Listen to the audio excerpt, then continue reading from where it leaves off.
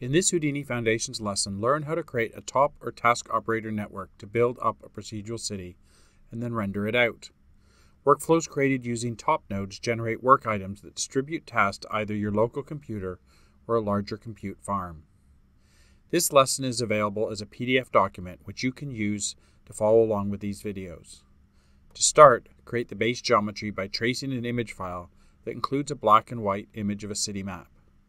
With the city grid, you can break out the city blocks, which will be used later to generate buildings. To create the buildings, you want to get a fixed base height and a random height variation so that your buildings are not all the same size.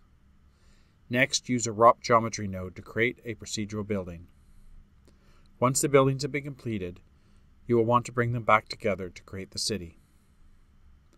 A second attribute create node can be used to set one building to a specific height.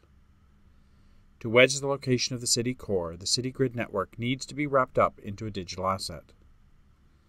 To create context for the buildings, you will create city blocks and streets. Access 4 different maps to create different versions of the city block. Add a camera and a skylight, then render out the city variations to a mosaic. Scale up the city to show the potential of tops to meet your production needs.